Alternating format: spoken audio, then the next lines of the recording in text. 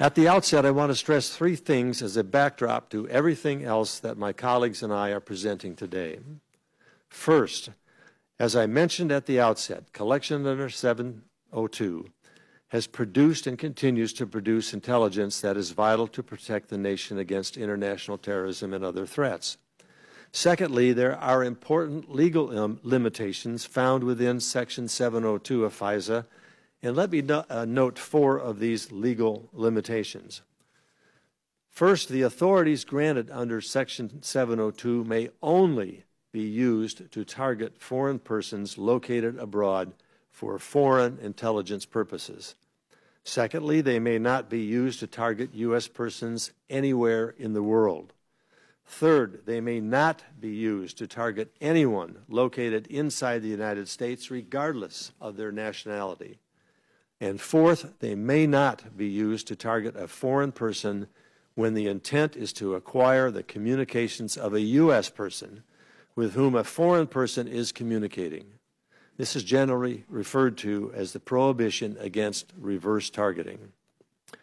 The third item I would like to stress is that we are committed to ensuring that the intelligence community's use of 702 is consistent with the law and the protection of the privacy and civil liberties of Americans. And to that end, in the nearly 10 years since Congress enacted the FAA, there have been no instances of intentional violations of Section 702. I'd like to repeat that.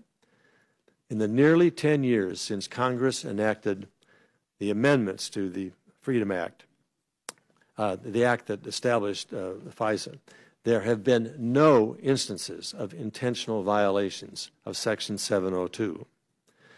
With those points as a backdrop, now let me turn to a discussion of why it became necessary for Congress to enact Section 702.